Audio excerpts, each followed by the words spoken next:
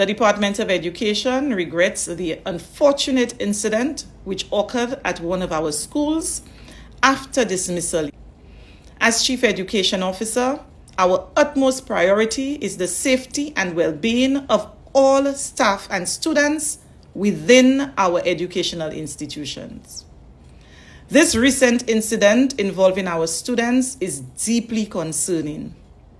We are committed to ensuring that such incidents are thoroughly investigated, as is being done now, and appropriate actions are taken to address both the immediate safety concerns and the underlying issues. Our focus is on providing support and guidance to all students involved. We at the department have a strong emphasis on reformation and rehabilitation.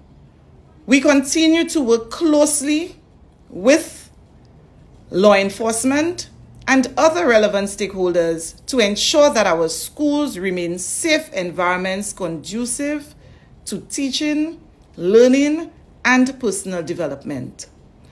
We encourage our parents to continue to collaborate with our school administrators and our teachers to ensure that our students and staff remain safe. Parents, continue to keep close watch on your children. Pay attention to their social media pages. Pay attention to the conversations that they have with their friends. Pay attention to the friends that they keep and the areas that they spend time in. Parents, reach out to school administrators, reach out to our school counselors.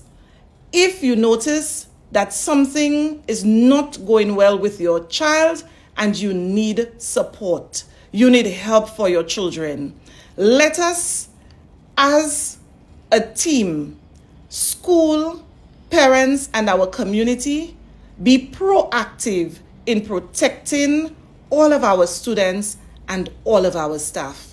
Again, the matter is being thoroughly investigated by the police, and we await the results of the investigation.